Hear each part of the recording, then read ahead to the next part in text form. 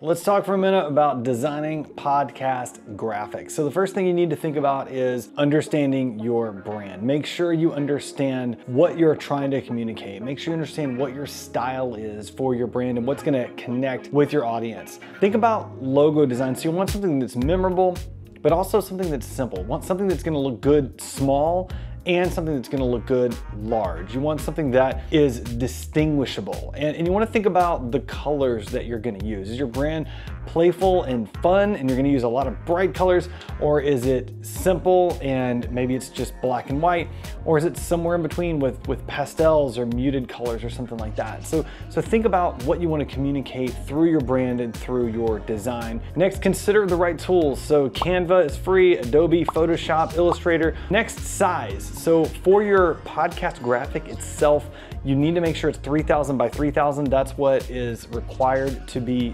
on Apple Podcasts. And so 3000 by 3000 will apply to every platform, but specifically will cater to Apple Podcasts. That's important.